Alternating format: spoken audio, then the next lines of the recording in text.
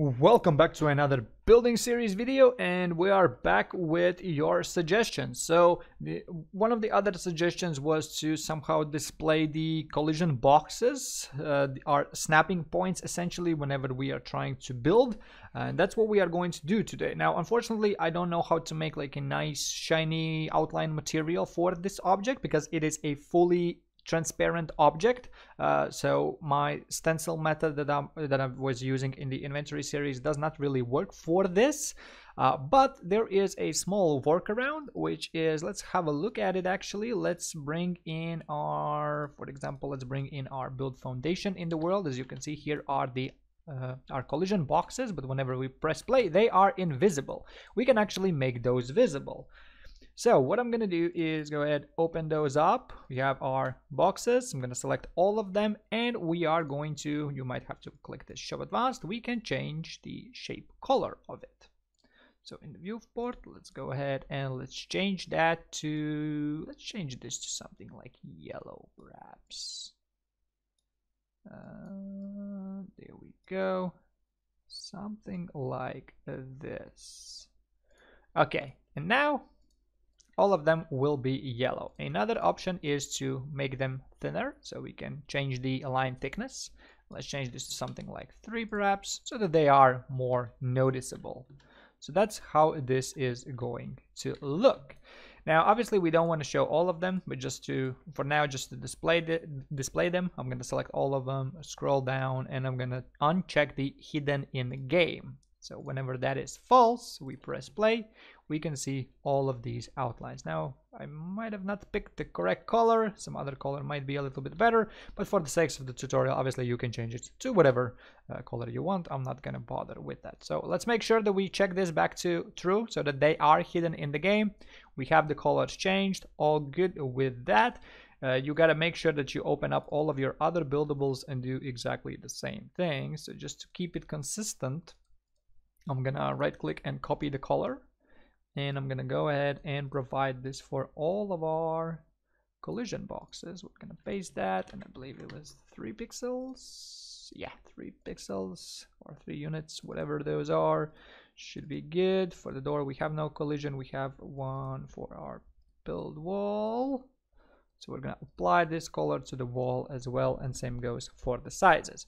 Okay, so we are good with this. Now we need to somehow figure out how can we transfer this information over, how can we make sure that we display only the correct boxes and all that stuff.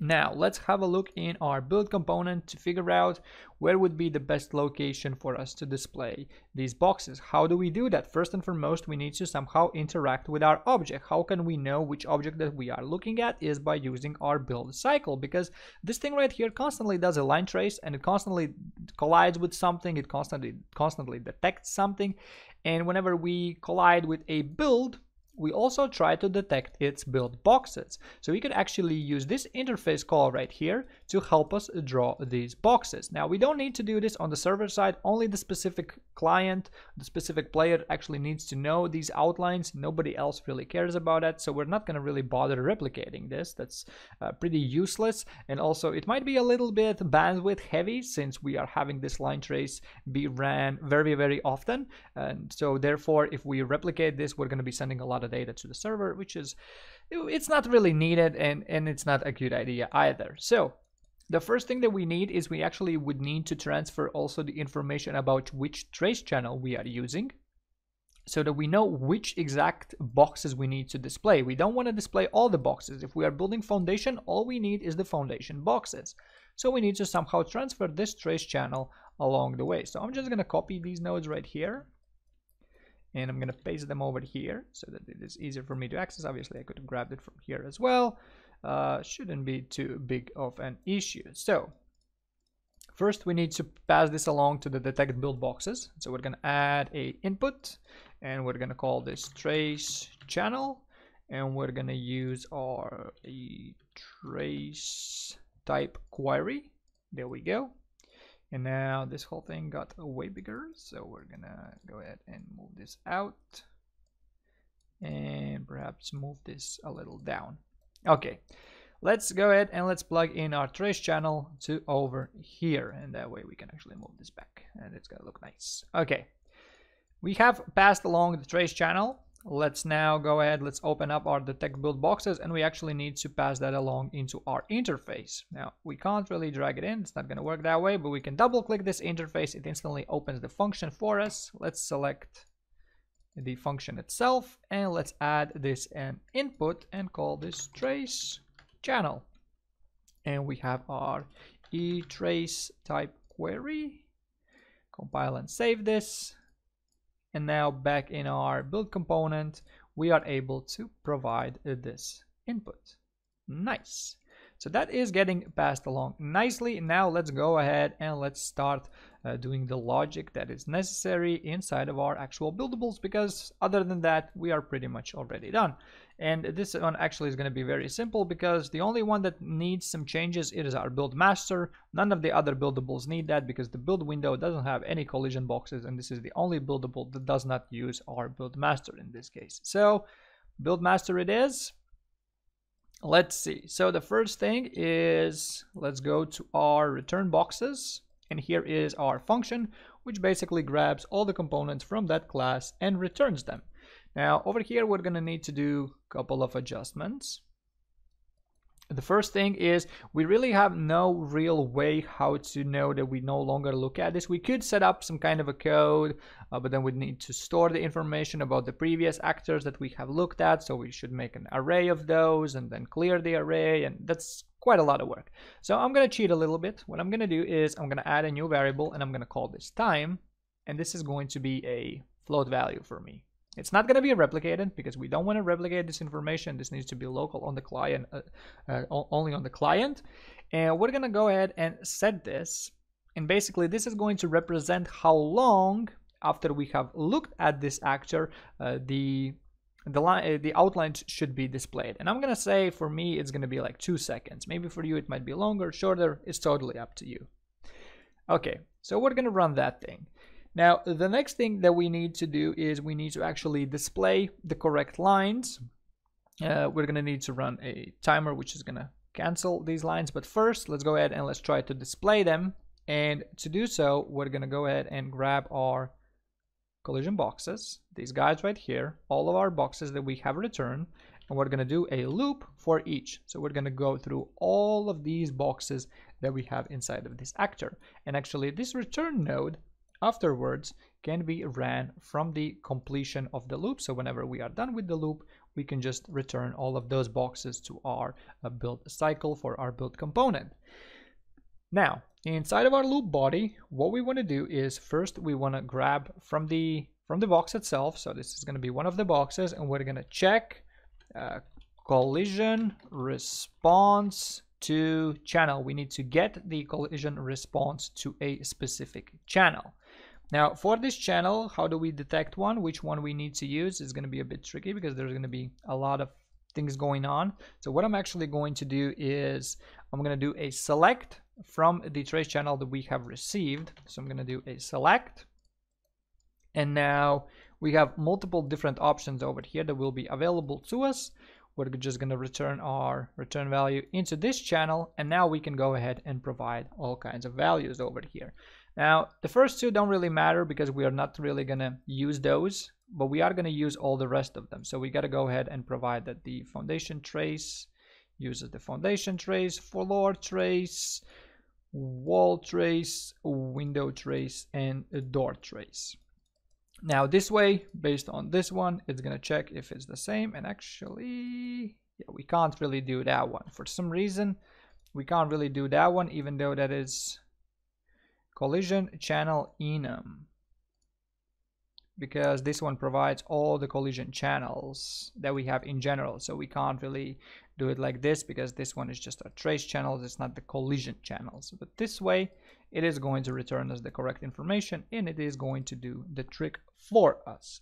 So now what we want to do is check what is the response to this channel. So we want to do an equals from the return value, and we want to check if the return value is blocked. So whether this specific trace channel is getting blocked by this specific box.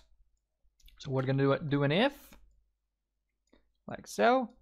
And then if that is true, then this box right here needs to have his set hidden in game be set to false, because now we need to display it, because this trace channel is going to be blocking this. So that means that it is our foundation or whatever other build. So with this code being implied, we can actually go ahead and test this out. And we have our foundation over here. So if I will hit B, nothing's really going to happen. But if I will look at it, you will see the boxes come up. Now, they're not going to disappear right now because we don't have any code that would make them disappear. But if we change this to like floor, you can see it shows up the floor like it's supposed to, because there is. And if we scroll even more, we got the wall. And we should also get the door. Oh no, the door one is in the wall itself. So these are the collision boxes that we are going to receive, and they are getting displayed nicely. Now we got to make sure that they also get destroyed as well, so that they don't get displayed all the time. Now we're going to do that inside of our event graph. We're going to set up a couple of things. The first one is, let's create ourselves the first custom event. We're going to need 2 of these, and let's call this start outline timer, like so. And from here we're going to go ahead and set timer by event or function. I'm going to run mine by an event, and the time for this is going to be 0.1 seconds, and this is going to be a looping event. Now you could run this a little less than 0.1 seconds, but I think 0.1 is going to be the best one for me in this case. And then we're going to do another custom event, which is going to be the actual outline timer itself. And let's make sure we connect this red thingy to over here, so that we know that, so that the system knows that this is the event that needs to get ran every 0.1 seconds. And over here, what we are going to do is actually reduce our time. So we're going to grab our time and we're going to set it. Now to set it first, we need to get the current value. We don't want to set it here. We want to get it over here. And then from here, we want to do minus float, and we want to reduce the time that we provided over here. So it's going to be 0.1 seconds. Now, so that it doesn't go below 0 and all that stuff, I'm just going to simply clamp that. We're going to clamp the float, plug it in, and the minimum is going to be 0. And the maximum in my case is going to be 2 seconds, because that's what I provided over here. So I'm going to set it to 2. Now, the next thing is to check what value it is now after it has been reduced every 0.1 seconds. So we want to check if this float is equal to 0, so whether the time has ran out. So we're going to do an if to see if that is true. And if that is true, well, then the next of the code is actually pretty simple. First, we need to go ahead and get all of our collision boxes. So we want to get components by class. Get components by class. Those are our box components. We want to do a loop for each on the true route. And then from here, from the box itself, we want to again set hidden in game. And this time we want to make sure that this is set to true, because we need to hide it, because our timer has ran out. We have no more time. So we got to make sure that we now hide these boxes so they are no longer visible. And then from the completion, what we want to do is actually pause the timer. We don't need that timer anymore. We can go ahead and pause it. So from the return value of the timer, I'm going to pause timer by handle.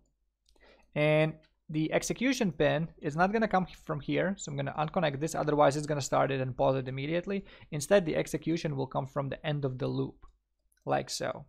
So now in this situation right here, it's going to start it for us, and then it's going to do its thing. And once it runs out of time, it's going to go ahead and pause that specific timer. So now let's give it a try. Let's see how this all works. So as you can see, we have these boxes. We have this box, so those should disappear in a bit. That's interesting. They don't seem to. Oh, silly me. Again, forget the most important part, which happens a lot to everybody. We actually need to run the timer, otherwise it's not gonna work. So inside of our return boxes where we began this whole journey, we need to bring this back. And before we run the loop, we need to run our start outline timer. There we go. And once we have done that, now these ones should disappear. So we give this a couple of seconds, and Okay, it doesn't want to hide. Yeah, because we reset the timer back. So this is something that I didn't think of, that obviously, well, it's not gonna remove those because the timer is still valid. We still have time, so it's not gonna remove those unhidden boxes. So instead, what we need to do, instead of having a condition to whether it blocks or not, I'm actually gonna do a switch based on this result. So we're gonna do a switch over here, like so. So now it's going to return us the three responses: block, ignore, and overlap. Now the block needs to be hidden. Well, actually it needs to be shown. So we're going to run the false on new hidden, and we're going to have another one which is actually going to hide these boxes, and that's going to come from our ignore and overlap channels. So if the box collision is getting ignored or overlapped, we're going to hide it. If it's getting blocked, we're going to show it. Make sure to connect the target as well, and now we should be good. So now this one is that one, and then we have that one, and you can see it instantly changes to the correct one that we actually need. So there we go. That's going to be it for today's episode. As you can see, we have these boxes now available. We can see where we need to put the next build, and it's going to come in quite handy perhaps in a long run, for maybe your players to be a little bit more familiar with how this building actually works, so that it is easier for them as well. If you have any more suggestions, leave them down in the comment section or contact me on Discord, and I see you in the next one.